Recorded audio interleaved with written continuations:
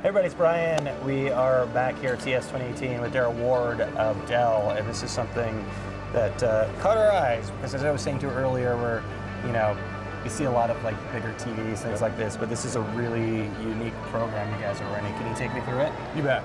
So Dell has, as you probably know, Dell's long been a leader in sustainability in our products. We've been at this for over 10 years, where we first launched the first desktop computer with post-consumer recycled plastics in the bezel.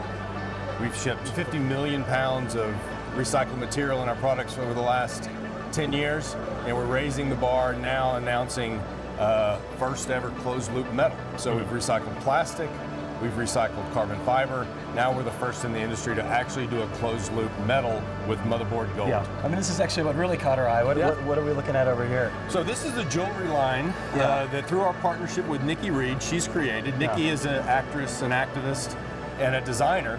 And when we started this program, we wanted to initiate the process of creating a supply chain where we could recapture metals from motherboards. So this isn't a PC motherboard, but it's a good example of how much gold can be on the circuit board.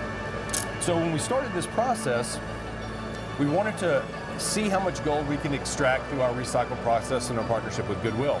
What we found was we were actually able to extract more gold through our recycling process than we could actually consume in the supply chain in the near term. So what we found is there is 800 times more gold in a ton of motherboards than there is in a ton of raw ore. So think about the idea that as we refine this process, we could get to a world to where the gold and maybe even silver or other metals, as we refine this process, that comes out of recycled electronics, we could see a world where we'd never have to mine virgin metals again to build PCs and phones and everything else.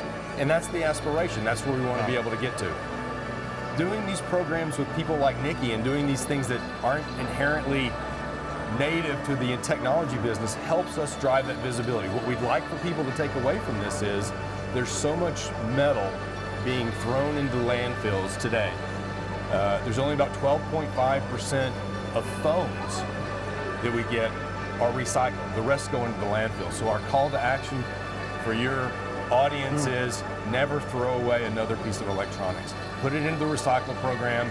Let us take that, work with people like Nikki and others to bring value to that precious material that we've already stripped from the earth.